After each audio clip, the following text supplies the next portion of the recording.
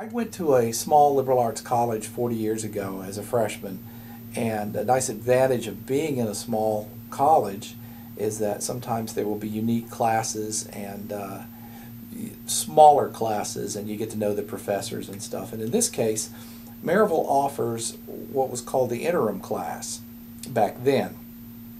And that's between Thanksgiving and Christmas. There was one class you took for 3 weeks, an intensive every day. And they were offering a class on dulcimer building, and there were several people that were taking it. They had kits supplied for them. It was like $75 a kit, and back then in 1976 I couldn't really afford that.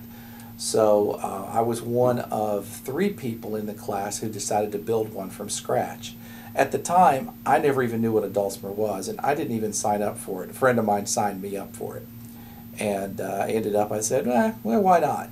So I built the first dulcimer from scratch with some help from a student, and kind of got hooked on it. I built it completely opposite of any of the kits. The kits were beautiful, and as to be expected, but my first one was not particularly beautiful.